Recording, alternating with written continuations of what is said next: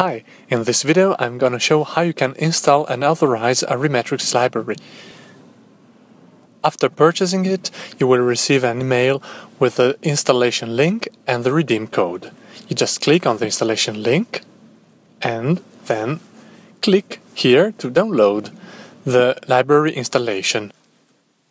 When the download is complete, open REmatrix and drag the installation file anywhere on the REmatrix interface.